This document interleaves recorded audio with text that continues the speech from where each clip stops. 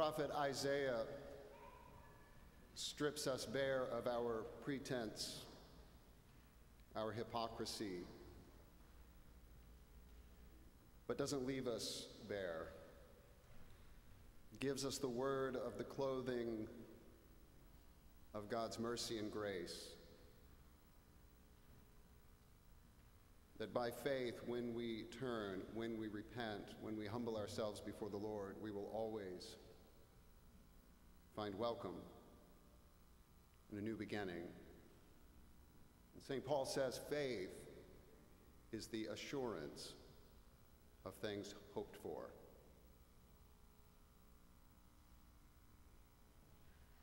A few years ago, I was invited by Mother Dorothy to speak during the Rector's Forum on food and faith, and I shared this story, so some of you may be hearing it for the second time.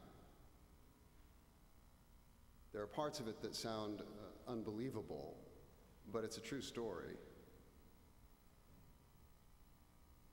My good friend Chris, went to seminary with him, Chris Smith.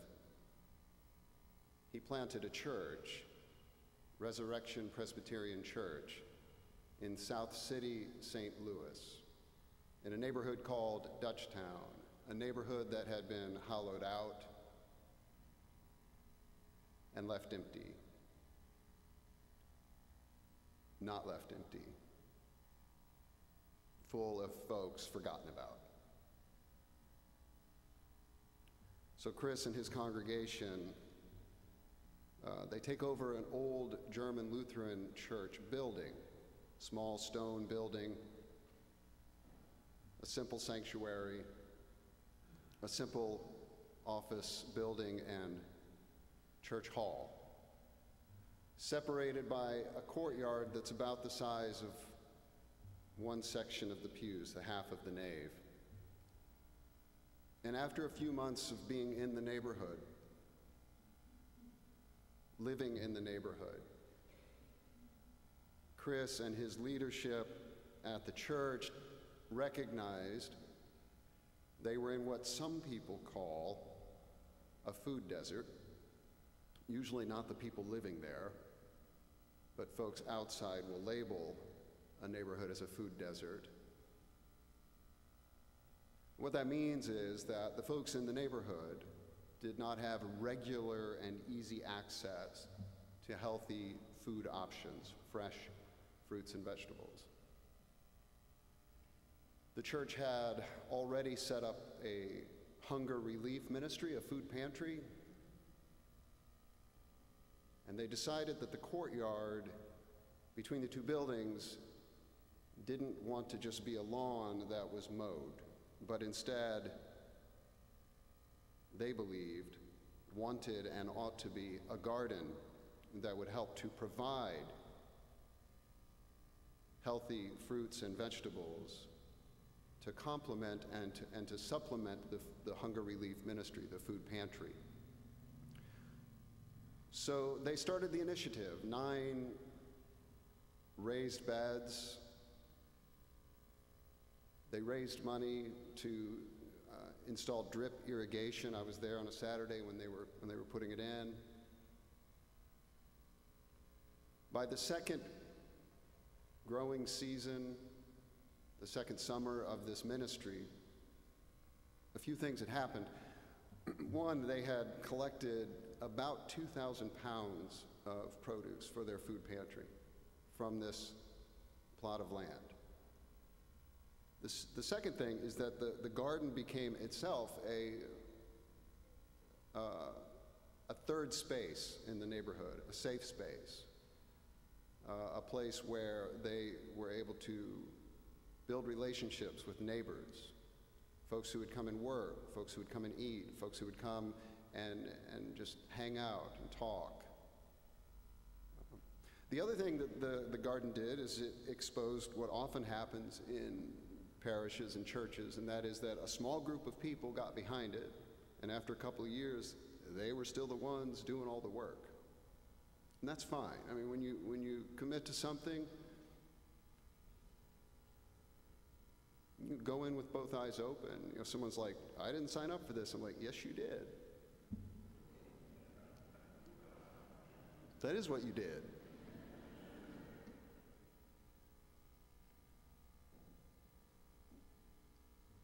That core group of people worked incredibly hard, and others would volunteer as they were able.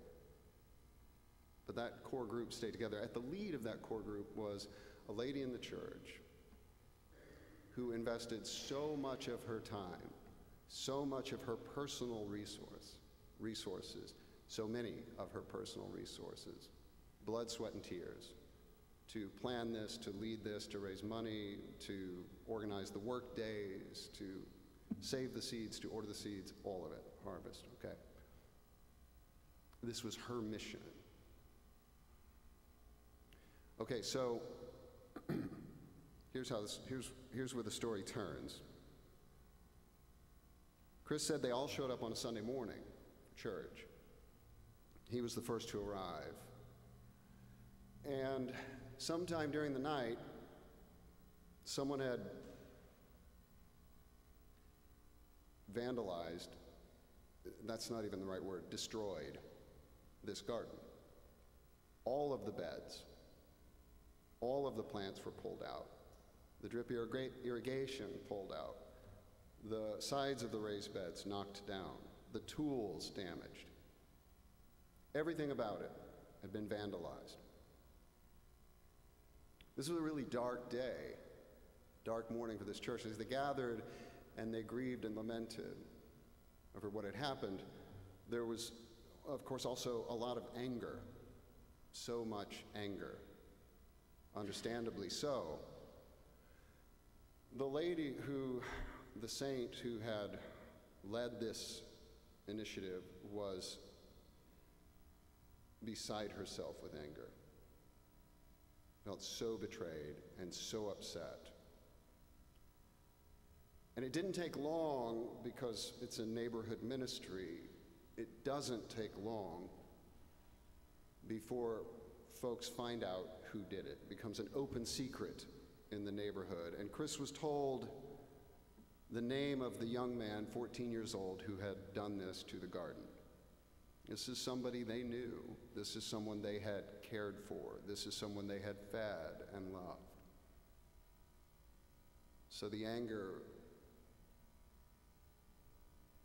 and the disappointment was severe. Feelings of betrayal as well. When the manager of the project heard who did it, she was so angry that it was wise for Chris to reach out to this young man and say, "We'd like for you to stay away from the church for a little while, for your own safety, I think, so that there can be time to heal." When we're that angry, we don't think that time will ever come, right? It would just be very difficult to forgive this person. The church moves on. And the kid, they loved him, and Chris, I think, handled that in the best way he could, a difficult situation. But then here's what happened next. It's a Sunday morning, another Sunday. The church is small. It was 100 years ago it was built. And the side door, just like this door here, went right outside, right? So Chris is actually at the pulpit preaching, and the door opens, and that young man sticks his head in. And so the church did what you would do if that happened. And if I'd been on my A game, I would have cued somebody to open that door. That would have been awesome.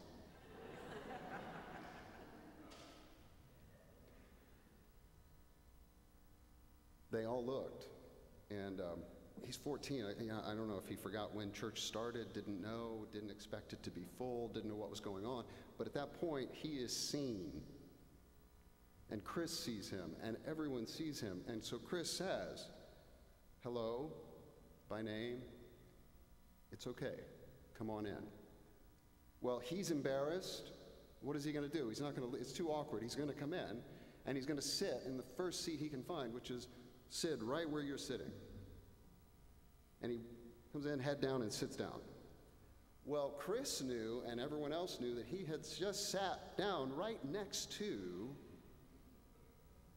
the person who wanted to kill him. True story. I said, Chris, you're putting me on? I said, no.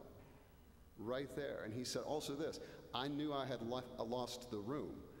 I'd lost it. Like, nobody cared about what I was about to say next. They were all focused on what was happening right in front of them. So he wrapped up his sermon, and he said, he invited everyone to stand for a hymn before they would have communion. And he told me, he said, when we started singing, I was kind of afraid to look up because I didn't know what was going to happen. But when I did look up, there they were. She was holding a hymn book, sharing with him, singing together, both crying. Then Chris said, I started to cry. Then everyone else started to cry.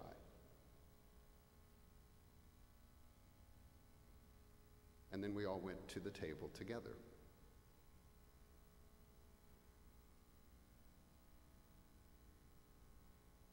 Faith is the assurance of things hoped for.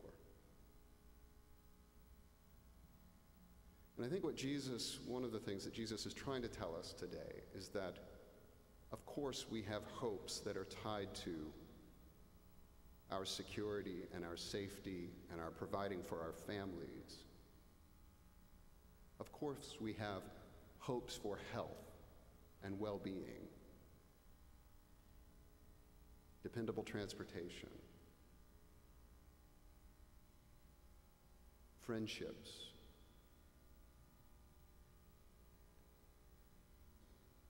but our hopes ought not to be limited by this earthly realm, the things of the earth.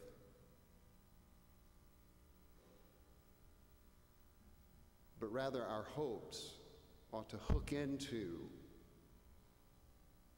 the hope that Isaiah commends to us, the hope that indeed in Christ all things are being reconciled, the hope that our God can do far more abundantly, exceedingly, more than we could imagine or ask for or expect. Faith is the assurance of things hoped for.